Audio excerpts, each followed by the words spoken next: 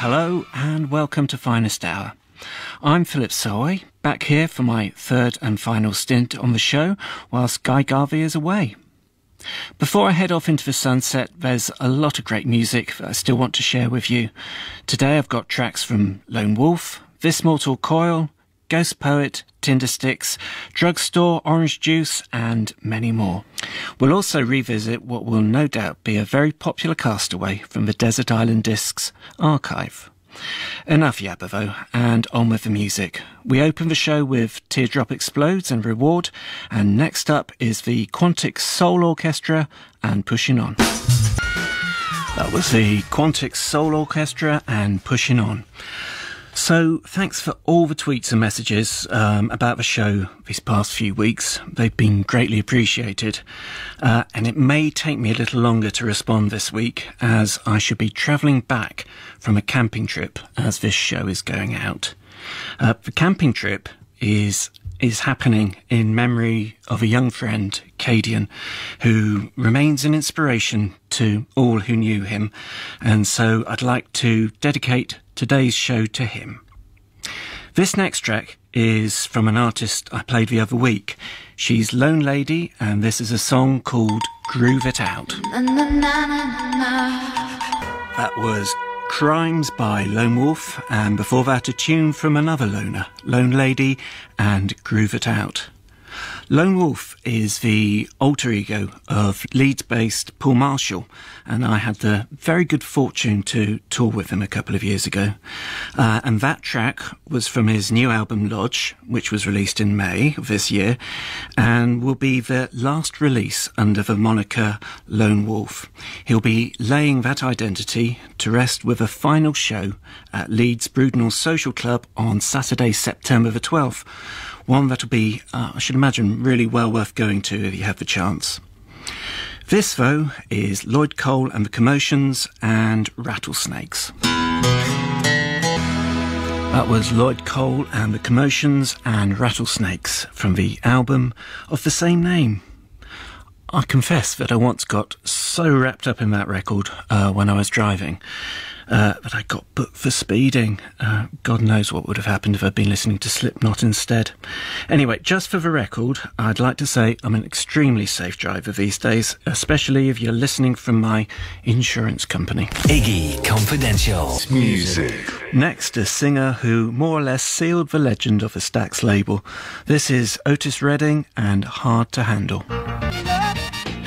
That was Otis Redding and Hard to Handle. Moving along, here's a track from a duo from Los Angeles called Holy Child. They are Liz Nistico and Louis Diller, and this is a song called Running Behind from their debut album, The Shape of Brat Pop to Come, and it's released on Glass Note Records. How can I go? That was Running Behind by Holy Child. So does anybody fancy a track from Pins? I do. This is Too Little, Too Late. In 1984, This Mortal Coil, signed to 4AD, released an album called It'll End in Tears, which is incidentally also the name of a rather fine song, which was released last year by yours truly. But self-aggrandizement aside, this is This Mortal Coil with Song to the Siren. That was Song to the Siren by This Mortal Coil. Still to come up, we've got music from Richard Hawley, Charles Mingus and Ghost Poet. I'm Philip Selway, sitting in for Guy Garvey, and this is the BBC Six Music News. That was Rock Creek Park by the Blackbirds, a group that was put together by jazz trumpet legend Donald Byrd, or to give him his full name, Donaldson Toussaint Louverture Byrd II. A name so good the family used it twice. Next, I have a single from Richard Hawley, a man who is a gent scholar and all-round musical wizard. This is a song called Which Way, and it's from his upcoming album Hollow Meadows, which will be released on September the 11th. And that was Richard Hawley and Which Way. Next we have international woman of mystery, and music, we have Beccapedia. Now then. I'm Philip Selway, and I know I harp on a lot about drummers and drumming, but sometimes it's only right to give some consideration, but not too much, to the other part of the rhythm section equation, bassists. This next track is from a jazz great who arrived at the bass via the trombone and then the cello, and played with the likes of Louis Armstrong and Charlie Parker before establishing himself as a band leader. I'm talking, of course, about the great Charles Mingus, and this is his track called Moanin'. That was Moanin' by Charles Mingus. Now, I remember when Radiohead got invited to play at Scott Walker's Meltdown Festival. This was quite a while back. And after the show, we got to meet him. Lovely man, very warm and welcoming. I, however, was tongue-tied and completely awestruck, but no surprise really given the man's musical output. And this is a track from the man himself. This is The Plague.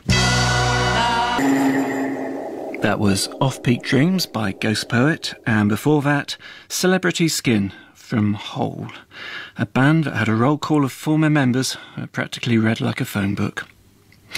Coming back to Ghost Poet, I had a great afternoon with him the other week, actually. We spent time talking for a podcast for the Talkhouse, which we talked about life, music and everything, which was great. Really, really enjoyed that.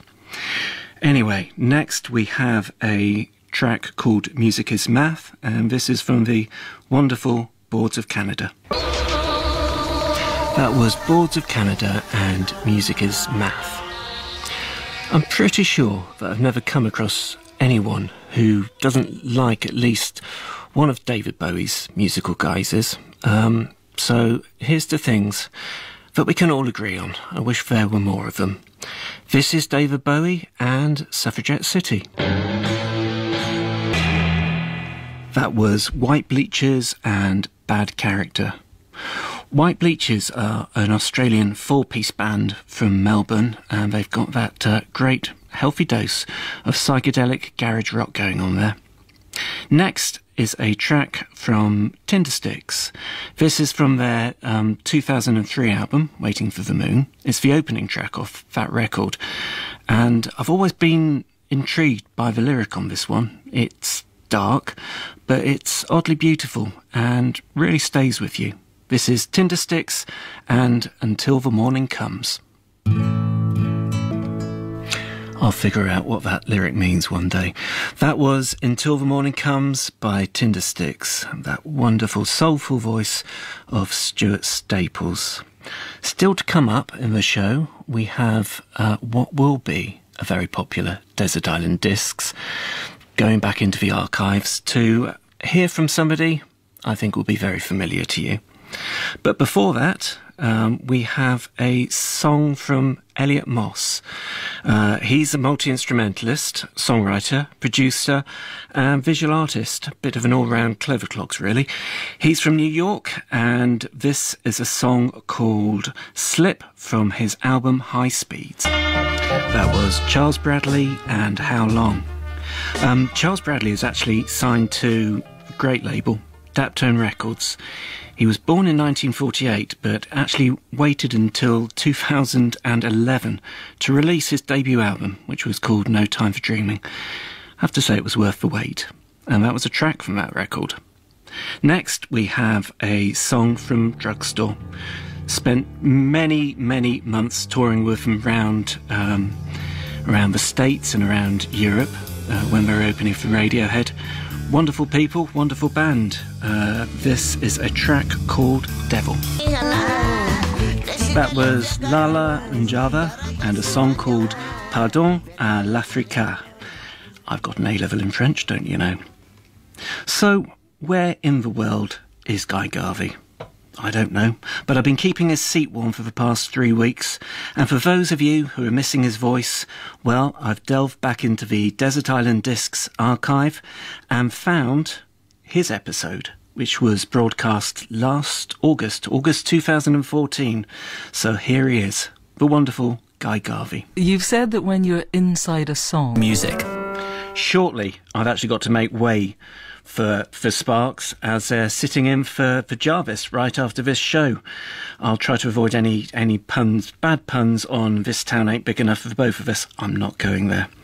Next, I have a track from one of my idols from when I was a teenager. I remember going into the hairdressers once with the record cover for an album called Rip It Up, which had a wonderful picture of Edwyn Collins on the front, pointing at the picture and saying, "I want to look like that, please." My hair wasn't playing ball, unfortunately. It let me down, which became a familiar pattern for my life. So this song is from Orange Juice. It's called Rip It Up. That was Slaves and Cheer Up London. It was a remix with Jammer and Mike Skinner. So that's about it for me, I'm afraid. Thanks so much for listening for these past 3 weeks. I've had a great time playing you all this music. So just one more thing, one more tune. This is Carly Simon and Nobody Does It Better.